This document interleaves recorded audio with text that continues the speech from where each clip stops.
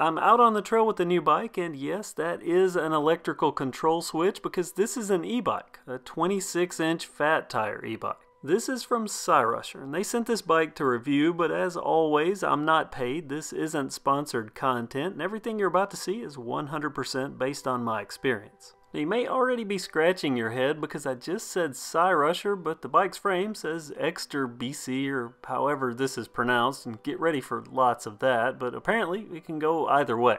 But the model, that's XF660. I'm going to dig right in because there's so much that's uncommon, at least to me, about this bike, and that starts with the stem, Satori branded and button and lever controlled. Press the button and lift the lever to adjust the bars. Press the lever back down to secure, and super odd to me, but it does seem to hold the bars well, and I guess whatever works counts. Along with the Cyrusher and Exter BC brands, there's also lots of Lanky Lisi or Lisi. I'm just going to say L brand. Lots of it, like these bars, these 620mm bars. And check this out, a keyed switch. I'm calling it an ignition switch just to sound cool, but it's for turning the bike off and on, and it's situated right next to the twist throttle, blurring that bike electric motorcycle line just a bit. Shimano, finally a name I know, but this is the Mickey Mouse lever shifter. These work, but like the Orcan, this one can't be snugged down enough to keep it from moving.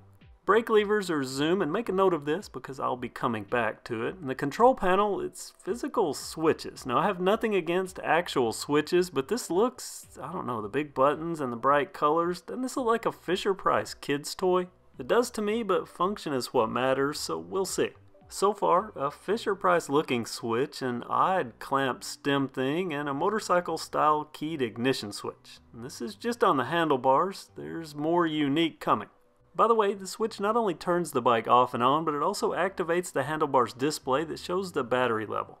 Next, I want to look at this fork because visually it's not bad looking. It's Exter BC branded. Now the seals, they probably aren't the highest end, but I'll say that they work about as good as any Suntour fork seals that I've seen. And the stanchions, they're more beefy than I expected. This is a coil fork, and there's also a preload adjustment and a manual lockout.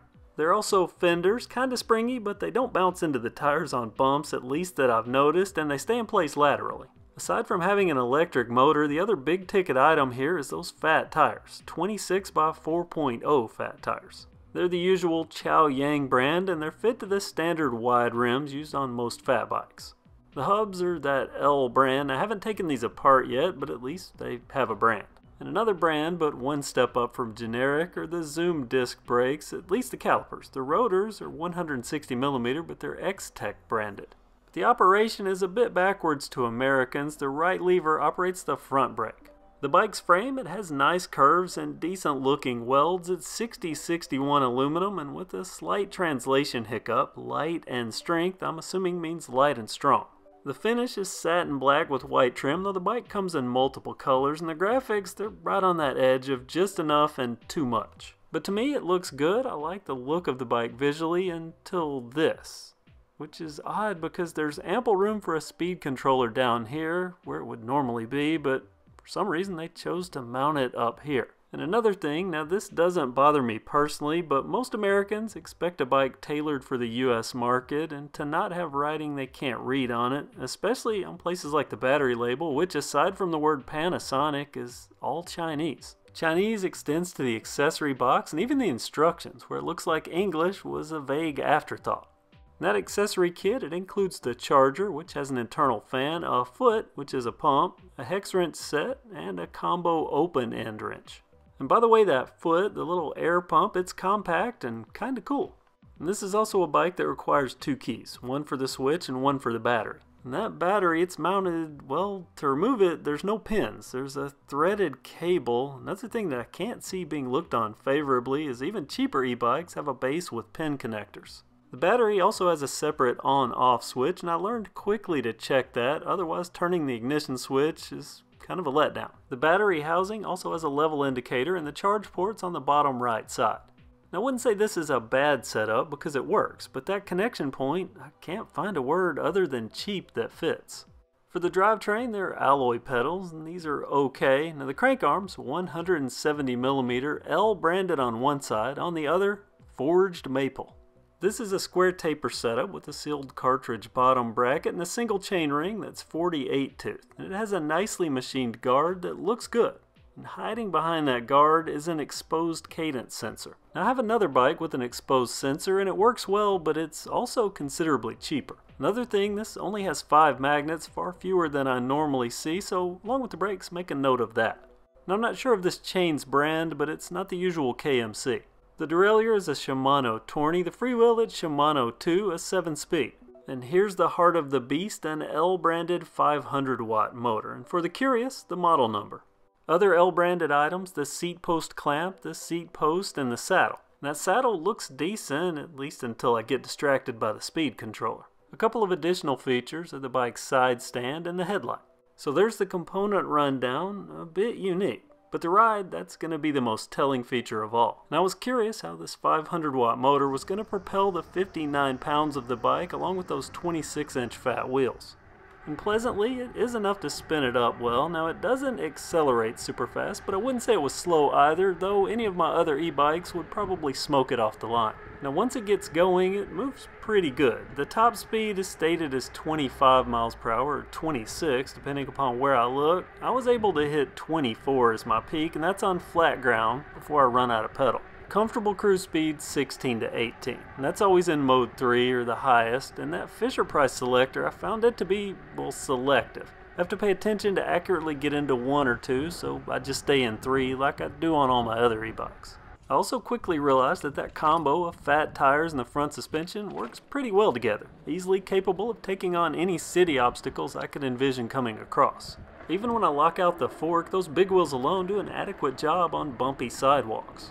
Good so far, but on hill climbing, at least on steep hills, the 500-watt motor it does struggle a bit, and that's also where that low magnet count I mentioned on the cadence sensor comes in. Because there's so few points for the motor to be able to switch on and off with those magnets, it can be very inconsistent, especially if I have to stop and start on big hills. However, on open roads where I can get the bike up to speeds, in those situations, the cadence sensor is acceptable, but it would really be hard to mess it up there.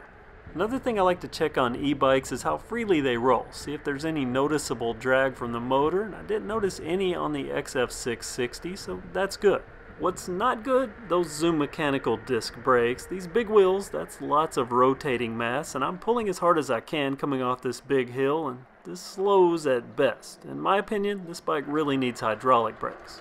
But that didn't stop me, pun intended, from wanting to do something stupid with those big fat wheels and the better than expected front suspension, so I ventured onto Wildwood for a quick loop on the Ranger Station Trail. And right away I can tell, the suspension, it's good enough that I can notice when it's in lockout versus when not. Some suspensions I can't say that for.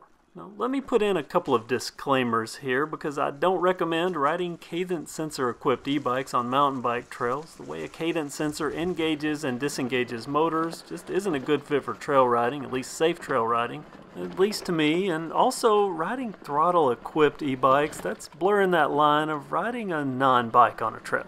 But I'm doing this for pseudoscience and because apparently I have little self-worth. That said, aside from the usual Tourney derailleur complaints, this was far better and far more usable than I expected. Now I did have to take some caution, a delicate balance between throttle and cadence assist, but this climb, one that more often than not conditioning-wise bests me, I can easily, albeit slowly, work my way up. Now the 500-watt motor, it is at its peak, propelling me and the bike up this hill, but think about this, going uphill on a trail and doing it easily, like I'm casually pedaling down the street, and without the bike feeling like it's gonna break, that's good. And bad because it's making me want one of those Trek full suspension e-bikes that I can't afford.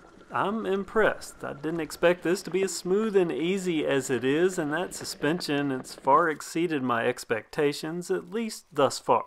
And that motor hanging in there with the most electrical sounds I've experienced yet. But so far it has been enough. Now Cyrusher does have a 1000-watt e-bike similar to this one, and I can only imagine that would be far more capable. But for the bulk of my riding on this XF660, it's been enough that I've been able to have fun. So thumbs up for fun, but what about value? Well, that varies from person to person and budget to budget, but this bike is currently priced at $16.90, and that's a lot to me. Now, it does work, and I have had enough time with it to gather some data, so here it is. I'll start with battery life. So far, multiple rides, I've gotten between 18 to 21 miles per charge, all on the highest pedal assist with throttle takeoffs. The drivetrain feels solid, the tourney works fine, though on hilly areas I think a Mega Range freewheel may be better suited, that or more gears, like 9 or 10 speeds. I haven't had any problems with any of the electrical parts. They've all worked well, as have the accessories, and that's good. Areas that work okay, but could be better, the cadence sensor. This definitely needs more magnets, and at this price, a sealed unit. The brakes, I've already mentioned, this could use hydraulics because these work okay going slow, but fade quickly as speed increases. The battery connection, functional, yes. Desirable, not so much. I also expect my shifter not to move, and at this price, something higher tier. The motorcycle-like switch, that's grown on me, but in direct sunlight, the display screen that it turns on is barely visible. And obviously the poor placement of the speed controller. Now, I did ask them why they put it here, and they said it was for easy access, but whatever. There's stuff all over this bike that I find so curious. Now, I've only had problems with one thing, so I'm not saying these others are bad, just curious.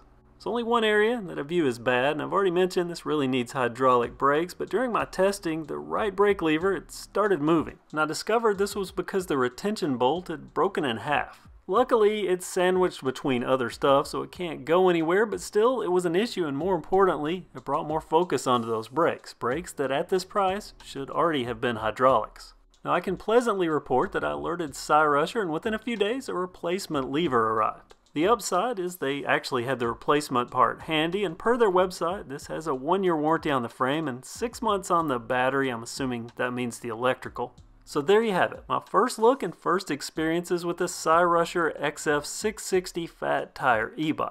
So what do you think about what you've just seen? Sort of fun and sort of weird, right? Comment below and let me know your opinions. Links are in the description if you want to see more info. Be sure you're subscribed and you have the notification bell active and all that. Thanks so much for watching and have a great day.